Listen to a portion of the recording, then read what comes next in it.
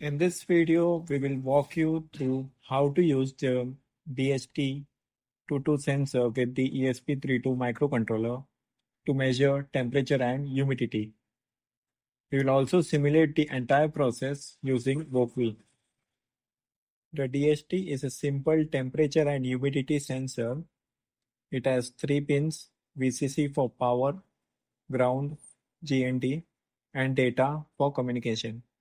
The sensor communicates with the ESP32 using a digital signal. And we have this ESP32 board to interface with the DHT sensor.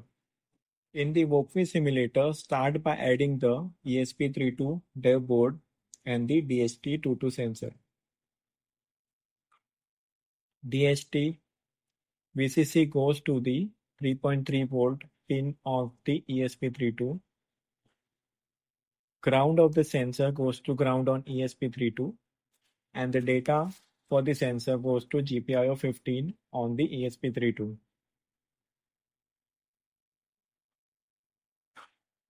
With the hardware setup, let's move to the code.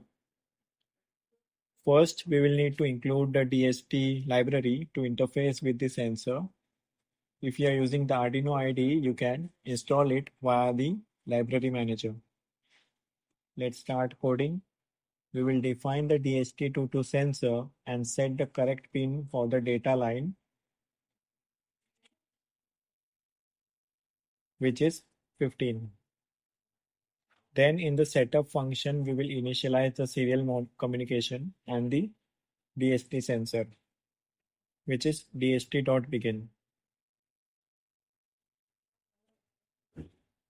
We also add a 1 second delay to allow the sensor to initialize properly.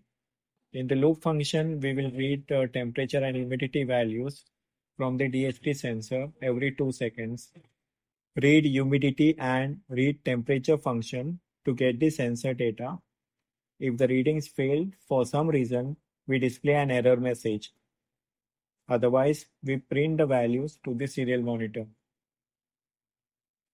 Now let's run the simulation in Wokwi. When we click Start Simulation, the temperature and humidity reading will show up on the serial monitor in real time. As you can see, every 2 seconds, the temperature and humidity readings update in the serial monitor. You can test different environment changes by simulating humidity and temperature values in the Wokwi simulator.